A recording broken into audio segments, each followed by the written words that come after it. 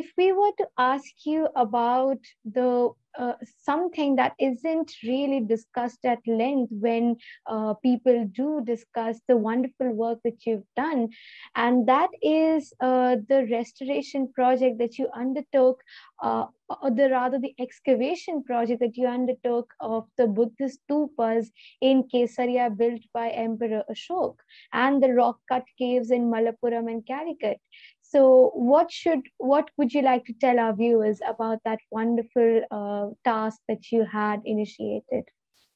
This one, Kesaria Stupa, it was completely covered with mud, and there were many trees growing over that one. So, and that is the first stupa that is known as terraced stupa. But we did not know it was terraced stupa because it was fully covered with mud for thousands and thousands of years, for many centuries. And then it was overgrown with a number of trees also. But when we excavated it, it was known that it's a stupa because, Buddha, when he started from Vaishali, because he was on his last journey, he started from from Rajgir, came to Patliputra. From Patliputra, he crossed Ganga River, went to Vaishali, and when he reached Vaishali, there was a sermon in which he said that it is for the last time that he's looking towards Vaishali. Idam Pachimagam Ananda Vaishali Dishyanam Bhavishyati. And hereafter, I will not look towards Vaishali. That is what he said. And he has predicted about his impending death also 3 months before that one. So the people also of Vaishali also, they were emotionally charged, and they said that if you are going from this city, we will also follow you. So they followed, but Lord Buddha said, please don't come behind me. But they followed him almost for 50 kilometers. And when he reached that Kesaria, he said, no, hereafter you will not.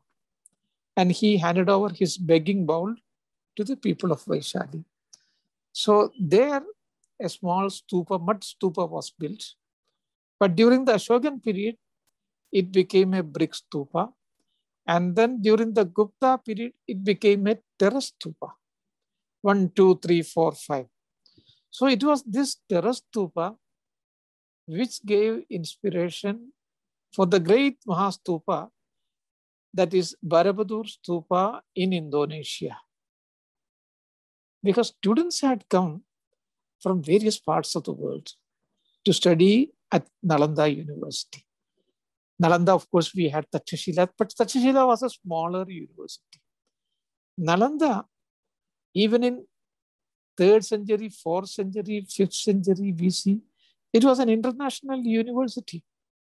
And just think that Oxford University, the first modern university is Paris University. We also call it Strasbourg University.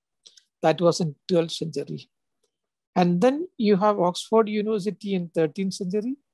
Then Cambridge University, that is also roughly in between 13th and 15th century. 700 years before, 800 years before, you had a bigger university in India where students came not only from Indian subcontinents. Indian subcontinent means, the whole India, Pakistan, Bangladesh, Afghanistan, Nepal, not only from here. You had a number of students from China, from Japan, because Huang Zhang himself was a student here. He studied for 2 years in this university, and then he became a teacher also in this great university.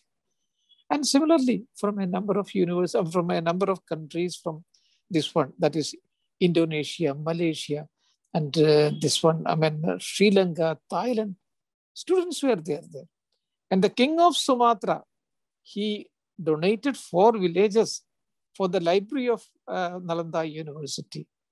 And Nalanda University library was 9-story library at that time. It is such a thing. So when you walk over the mounds of Nalanda, or even on the soil of Nalanda, you should remember that you are walking on the footsteps of that Huang Zhang, who had walked over this place many in 7th century BC, 7th century AD. So this is that one. Once you put up this one tongue in each and every brick of Nalanda, that will tell you a thrilling story of those periods.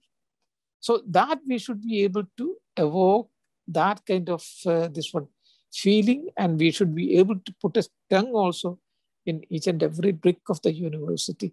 So this was one of those excavations. And then I excavated another one in Rajgir. That was a Rajgir stupa. It was still older because there the relics of Lord Buddha, that was also enshrined, because the relics of Lord Buddha after his death, it was divided into 8 portions.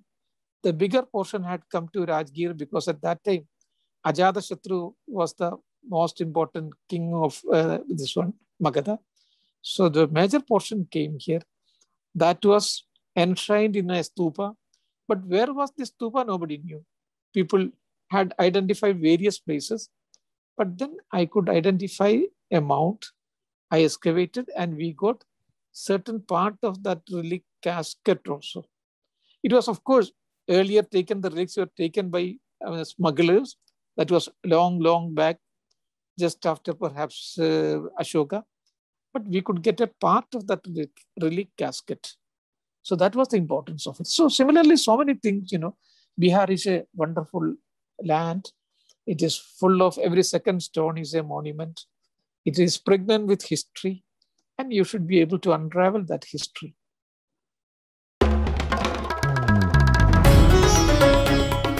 Namaste.